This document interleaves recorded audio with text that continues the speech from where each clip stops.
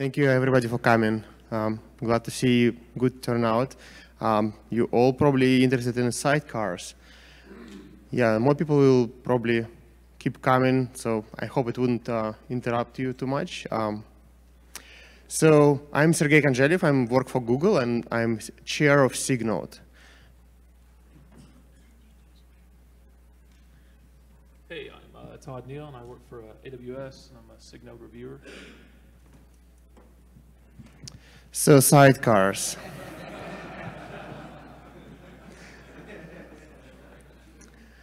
You know, this construction wouldn't probably steer well. When I was a kid, small-ish, I was spending time every summer with my grandparents, and my grandfather has a motorcycle with a sidecar. Imagine sitting in a sidecar, there is no belt, no nothing, wind in your face, and so exciting. And I was small and imaginative, so I was like, oh, I'm steering a motorcycle. Oh, let's go left, let's go right. And like, unfortunately, when I needed to watch my grandfather really carefully where he is going right, then I would pretend to turn my wheel and go right as well. But I was imagining that I'm steering the motorcycle. So Kubernetes was feeling similarly to me. Sidecars were steering the pods. It's like, yeah, it's not right. We need to fix it. So we decided that we need to fix it, and now it's fixed. We will be, so now, yeah, no imaginative steering wheel that actually steers a motorcycle. So let's go to the next slide. So what is sidecars? Sidecars is a special type of container. It's a pattern that you will use when you implement your workload. So let's say you have an application, you want to containerize this application. It may be existing code, it may be something that you write specifically for Kubernetes, but nevertheless, it's something that implements a business logic, you deploy it, and you want it to work. And sometimes you need to work and you need to communicate with something else. Like sometimes you need to collect telemetry out of this container. You have different ways to do that. One of the ways is to get a specialized process that will go run and like collect logs when needed. And you don't want this process to run inside your container because you may have the different dependencies. It's much easier to just run a separate container inside your pod and you're golden. Same concept with networking access. You may have different networking requirements, and you want to deploy it as a, some sort of container that it's already existing on the market, or you build it yourself. Other things like security, somebody will download certificate and keep it up to date all the time, so you don't need to worry about it. And data access is also interesting pattern. We see some drivers being installed as a sidecar. And the reason people also install the sidecar, not only because they can control it more precisely, they can configure it specifically for your pod, but also you can account resources for your pod. So imagine this driver is not installed as a sidecar, it's installed as daemon set. In this case, whenever your workload goes to the daemon set becomes a resource, shareable resource that may experience noisy neighbor problem. So as a container using up all the resources, you out of resources, so you don't have your data access layer. It doesn't work really well. So sidecar eliminates this problem. Now, if you run sidecar inside your pod, you are responsible for that, and you charged for these resources. So you can limit it, you can unlimit it, it's your choice, but you are responsible for these resources, and it's a very powerful pattern in this regards.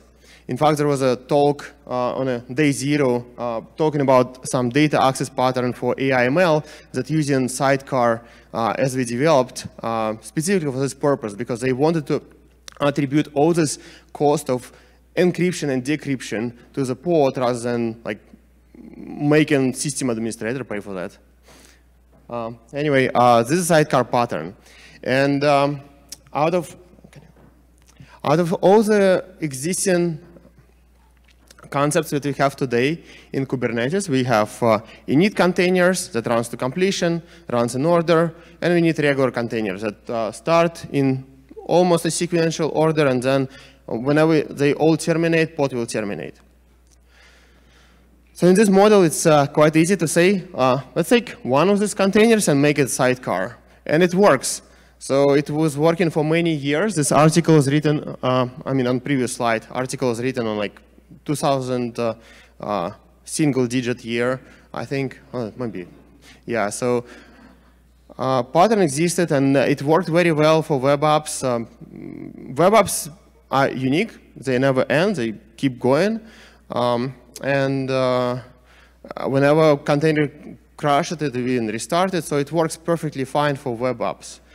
More and more, some people complain about sidecars in web apps because termination order is not declared. So if you want to gracefully terminate your pod, then your main container may finish before you, after your sidecar finished. So imagine you have a network providing sidecar, and your container still needs a sidecar, but sidecar was already finished because there is no ordering and termination. So there were problems like that, but it was edge case. Like nobody cares about edge case that much. It will crash a couple times. Who cares? Yeah, they know how it goes, but hopefully you are not that person. You want real sidecars. So we solved this problem. And another problem is that it was much bigger, and it was in the face. Like it wasn't like this edge case, like when graceful termination happens sometimes, ordering is not right. This is a real problem. You put monitoring container in your job, and the job never finishes. Monitoring still wants to run. It's running, and sending zero metrics unless you will manually terminate this job. So another problem for long-running jobs we experienced is if job is 10 hours, and after first 15 minutes, your monitoring containers suddenly decided to allocate too much memory just out of blue, and it was killed, it will never be restarted. So 10 hours you run blind without any monitoring, which also not ideal. So we wanted to restart sidecar. So many problems with jobs. And we heard all these problems as a community. It was even before I joined Kubernetes, so I heard that they hurt. I saw very old issues describing these problems, and there were documents how to solve this problem and why it wasn't solved before. So let's get to the next slide. So to understand why it wasn't solved before, we need to understand what's happening now in Kubernetes. So as you may heard on keynote, Kubernetes is everywhere. It's ubiquitous. It's new Linux. So people running everything on Kubernetes, many different types of workloads. And for all those workloads, Kubernetes pretty much works. It's okay. It's not bad. It can manage your workload reasonably well, and you can hack things together so it will not even look ugly. So it's great. And the problem was that even for those workloads that we had, we didn't have it very reliable in SIG-Node. So SIG-Node experienced a problem when we implemented many features, and suddenly we felt that those features are not all polished. Like we have a bunch of perma-betas. Perma-beta is something that's permanently in beta. We had a bunch of code that is not well tested and not implemented as conformance. So we needed to do something about it. And we started working on eliminating all these perma-betas, cleaning up code, improving test cases. And finally, we get to the very stable state. So now, if you look at SIG-Node and Kubernetes, we are at 40 feature gates, and 19 of them is experimentation. So now we get into this, like maybe 1 year ago, we get into mode when we're not only deprecating and cleaning up stuff, but we also experimenting, and we're experimenting a lot. And sidecar, and main directions when we experiment is new workloads, especially AI/ML, that are very popular now, but also like just before AI/ML, there were HPC, which are as important as AI/ML. And also we wanted to understand hardware better. So hardware is not relative here, but new workloads are definitely something that we want to support better. So we've been on this good point when we are reliable enough so we can start experimenting and introducing new features. And we also really want sidecars for new workload types. And when I say, new workload types. I keep repeating batch jobs and stuff. But also, we have things like OpenTelemetry that get so popular. And FluentBit became like such a ubiquitous part of logs collection. So all these agents want to run inside your pod, and they want to run more and more inside the jobs that you're running. So to accommodate those scenarios, we really needed sidecars. So again, remember this kid trying to steer the sidecar, thinking that it's steering the motorcycle. I want you to understand that sidecar feature is not a great new addition. It's like not a major, it's not something that didn't work before. So it's worked before, especially for web apps. What we're fixing right now is fixing sidecars for new workload, and specifically for jobs, when we will start keep restarting these jobs. And now we want to start talking about implementation of sidecars, and Todd here will walk us through the implementation. All right. So Sergey reminded us about why we would want sidecars, the problems that we had, and I'm sure everyone's probably tried to work around sidecars before, right? And start writing bash scripts and containers so that you can try to control the order of their startup with like files that are mounted between them, and then do the same thing on the reverse side. And now you've got like this half-baked systemd implementation in bash in your pod that's really running. Like, yeah, I see some shaking heads, and everyone's like, yeah, that's fun to write. So how are things better now? So a sidecar is in a init container with a restart policy of always. And we can all go get lunch now, because I think that's really all we need to know. The first thing you'll notice is, like Sergey said, there's not a new type of container. Sidecars are just init containers that continue to run. And there's some neat things that come about from that. If you want to sequence your regular init containers with your sidecars, that just sort of falls out of the implementation. In this case, we have a secret fetch standard init container.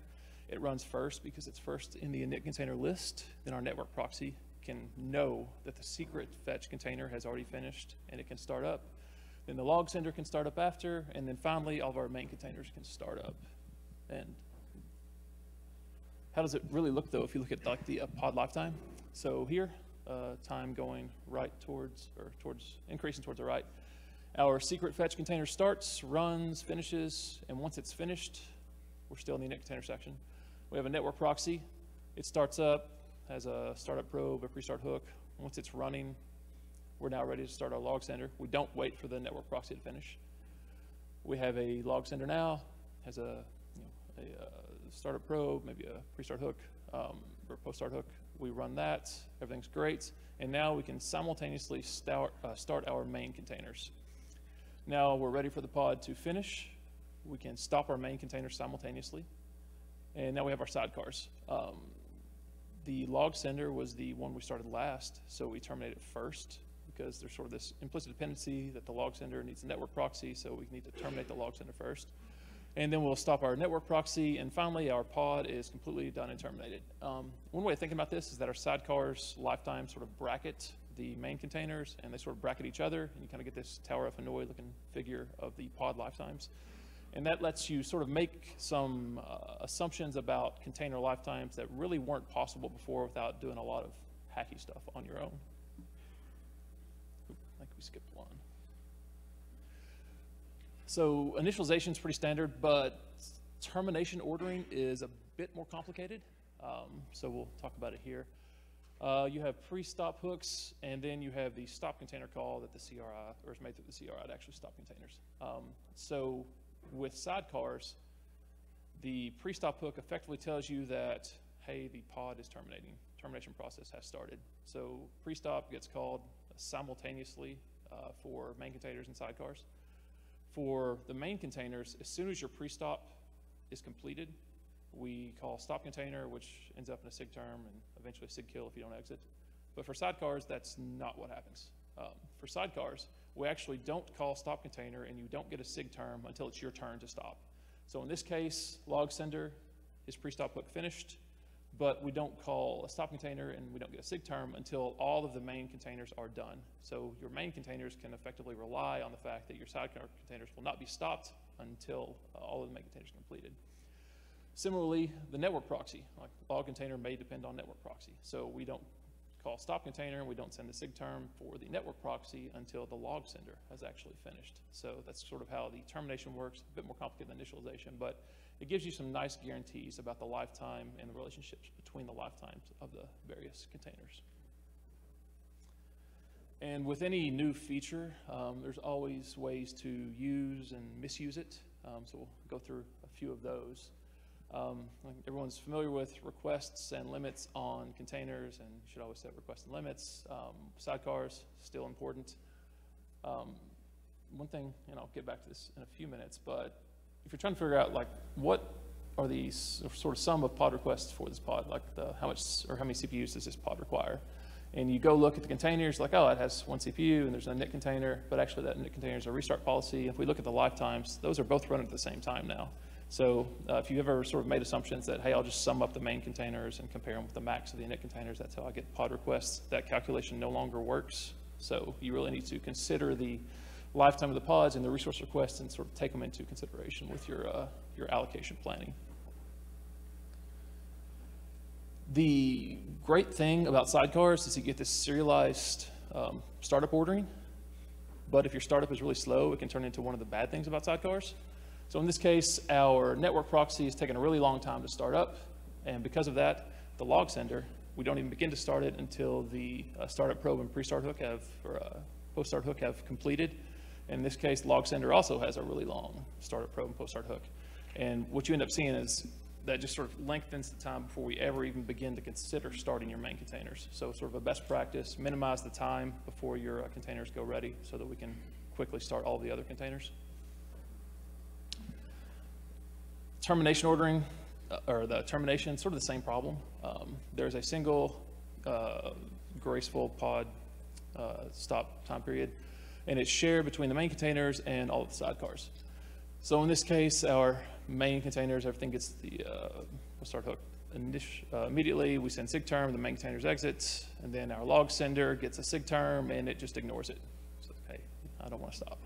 And so what ends up happening is eventually we run out of time. And once we run out of time, we just quickly try to shut down the pod as rapidly as possible. So best practice, exit your pre-stop hook as soon as possible, and then shut down fully if you're a sidecar once you get that sig term. Because if you're a sidecar, once you get a sig term, you know that no one that depends on you is alive anymore, so you're good to shut down too, and that will let us quickly tear down the pod without exceeding the grace period. And then lastly, just a few things. I said that the resource calculation, sort of summing up requests for a pod, has changed. So I'm certain that there are some metrics or cost accounting tools that someone has written to like allocate cost to teams. Those are all going to be wrong in 129 unless you go update them to account for sidecars. So sidecars are in the init container section, so just be aware that you need to go check all that out and make sure it works correctly. And then there's at least been one report of a mutating emission webhook that dropped the restart policy field on init containers. So if you have any of those, be sure to test those out with sidecars and ensure that it doesn't break anything. And other than that, just go out and use some sidecars. Go back to Sergey to finish out.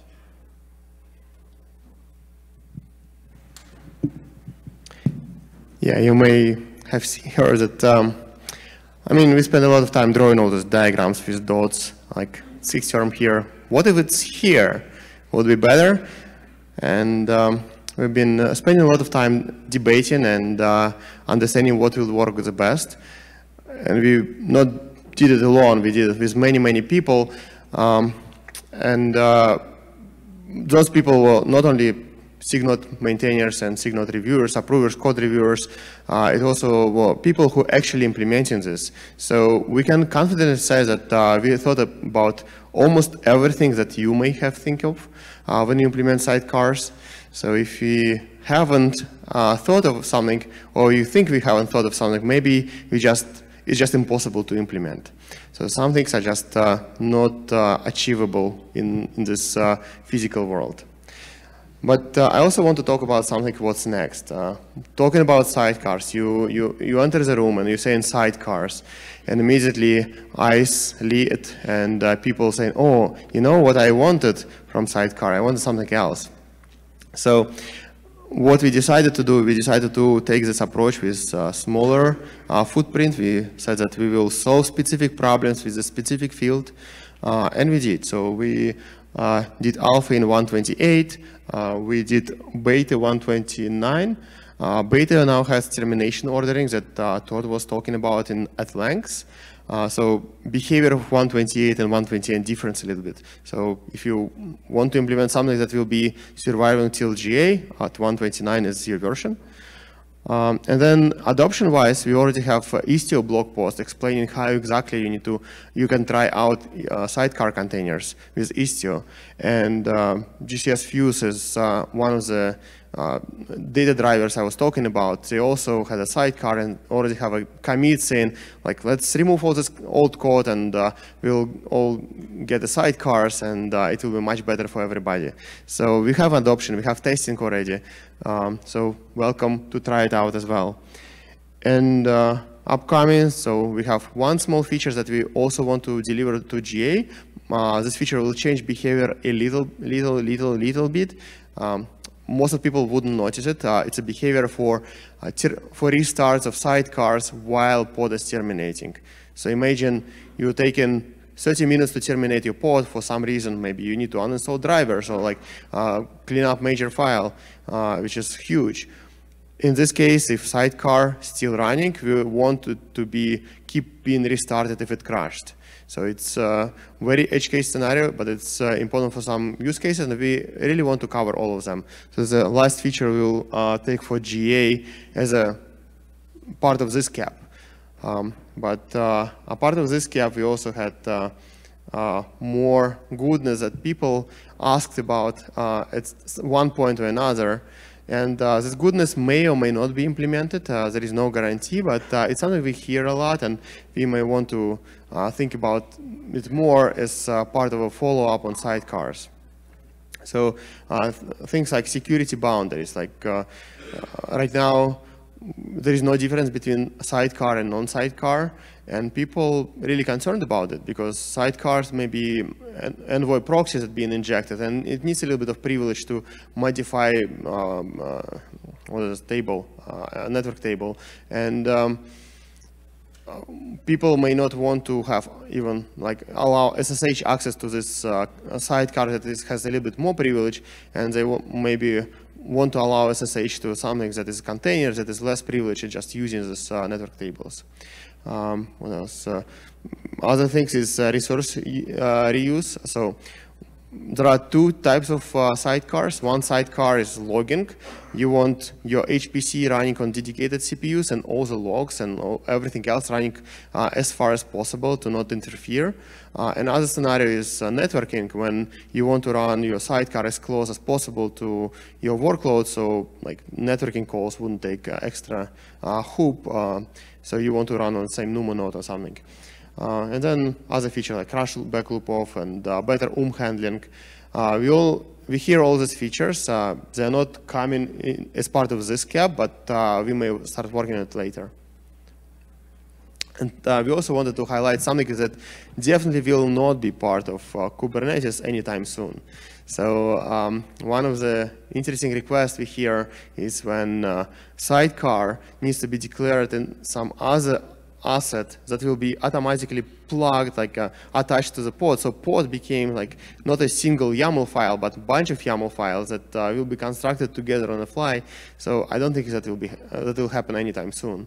It's a neat idea though, but it's not something that we actively pursuing right now. And also we've been debating a lot whether we want to replace, like emulate system D inside a pod. So do we want to make pod an orchestrator of containers, so you can say one container is dependent on another container and dependent on a third container, so run them specifically in this order, and if container number 2 restarts, you restart like start from the very beginning, you need to start the first one again.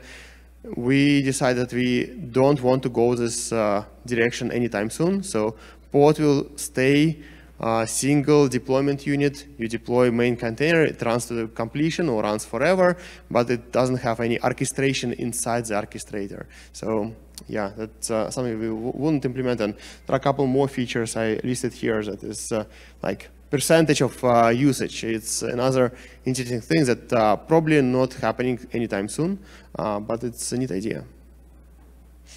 So if you have any questions, we left specifically more time for questions because we believe that it's a hot topic. You can go to the microphone. If you want to leave feedback, here you go. If you want to run, grab lunch, we are not offended at all. Lunch is very important for your health. Thank you.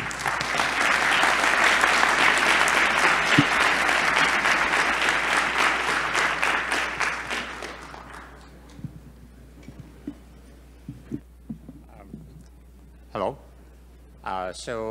Great presentation. Thank you very much. I have a question. Since you mentioned that you thought of everything, could you possibly share your thoughts behind why is it a field inside an init container and not its own set of containers?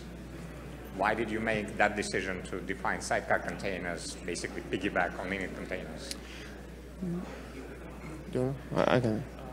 So the main idea was that we wanted to make sure that something running, Sidecar is running while init containers are running. And we also knew that not every init container wants to run with a sidecar. So if we will put it in some other collection, we will need to have coordination with init containers after that. And we didn't want this coordination. You effectively have it already, right? So the init containers without restart always run as init containers, and only then the containers or can you actually mix and match? Yes, we can mix and match, and order will be preserved. So first container will run, second container with restart policy will start up, and only after it's fully start up, third container will run. So ordering is preserved. Container could be just a simple init container, not a sidecar. Yes. And it will run to completion before the next sidecar container will run. Yeah. Okay. Yes. Thank you. In 1.29, how are you planning to implement the order of termination? Is it depend on the order of init containers that we configure? Yeah, it's the reverse order that we started them up in. So basically look at the list of init containers, look at your sidecars, and going in reverse is how they're terminated. Got it, thank you. Piggybacking off of the first question, right now the field is set to like either never restart or always restart. Is there a more option? Is there a idea for adding more options to that restart field, or is it just going to always be like never restart or always restart? There are ideas, not for init containers, but because for init containers we basically support all of them. Like we have three: never, on failure, and always, right? So we kind of support all of them. I mean, you can only specify always or rely on default, and default will be either or, but theoretically we can introduce three of them and it wouldn't be a problem. The ideas are for main containers. For main containers, beyond never, on failure, and restart, some ideas of how can we say that container is so important that it will restart alongside entire pod. So it will basically terminate the entire pod and restart as a whole pod together. So that's kind of new values. It may be the same field, maybe different field, but that is new lifecycle ideas that we have for pods. All right, thank you. Hey, thanks for the talk. I just wanted to ask, I know about service meshes. I saw that you mentioned that Istio now offers native support for sidecar containers. Do other service meshes not offer this support? How does a service mesh handle requests and things from sidecar containers in general? If you can speak to that a bit. So they're just regular containers in the pod. We just start them earlier and then also define a termination ordering. But other than that, they just act like regular containers within the pod. So if you have a sidecar that you're running as a main container now, for the most part, you can probably just turn it into a sidecar by moving it to the init container, set the restart policy to always, and you've gotten serialized and known initialization and termination order. So it should work out of the box. Okay, I guess I was a little confused by what Istio means by native support. Maybe it's a better question for Istio, but yeah. So right now, how Istio works, it has this injection proxy, and for every pod, it will inject the sidecar. Sidecar is basically envoy proxy, pre-configured. It will inject it as a regular container. So what they implemented is if they detect it's 129 and it has sidecar support, they will inject it as a new type of like init container with restart policy always. And it helps a lot because now they cover init containers, that they have better termination. So, I mean, it's the same functionality, but better. Okay, got it. Thanks, I appreciate it. Yeah, I think like what Sergey had mentioned with Fuse, it may allow some of them to remove some container or some logic that they're doing now where they're trying to sort of enforce this initialization order or termination order themselves and just rely on the fact that that's how sidecars work now. So. I have a question. So once the pod runs, is it the default setting of the sidecar that it's going to run automatically once it starts? So we will, from a Kubernetes perspective, we will start you be in sidecar. And then we will start sidecar and we will monitor its execution. If it terminated or finished, we will restart it and then restart it and then restart it. So we will keep it alive for the duration of pod being alive. Okay, gotcha. So for doing any type of a code change, is sidecar can be of any value to the main container? Can you repeat the question? In order to do any code change, will the sidecar will be of any value to the main container? I mean, doing any code change and testing it? I mean, if you have already sidecar implemented as a regular container? Yeah, correct. Yes, I mean, minor changes will be needed. Mostly changes will be needed in how you terminate. So typically sidecars today will receive a sick term and will wait for a little bit to provide services for main containers. Now you shouldn't wait, you just like terminate and you know that it will be terminated in the right time. So probably you will just remove a little bit of code, but other than that, it will work the same. Okay, gotcha. Thank you. So this kind of blurs my understanding a bit of like init containers and main containers. So init containers now are just kind of ordered and main containers are running in parallel. Is there any like interest in making that maybe more flexible where you could define like layers of ordering and parallelization or? Yeah, I think there was on one of the slides on the things that are not going to be done soon anyway, or like sort of implementing a system D, like container A depends on container B, depends on container C, and just build a dependency tree and figure out how to start up. Like this is sort of like a minimal API that gives us the ability to solve a lot of the problems that we've had with using sort of extended sidecar containers before without introducing a whole new set of features. And maybe one more follow-up. If you only have one main container, is there a reason not to just use these init containers exclusively now, or? Yes, the sidecar containers do not extend the lifetime of the pod. So okay, that's the other sort of key thing. So if that was your main container, So if you don't have any main containers, then like it will terminate. Okay, thanks. Yeah, it wouldn't even start.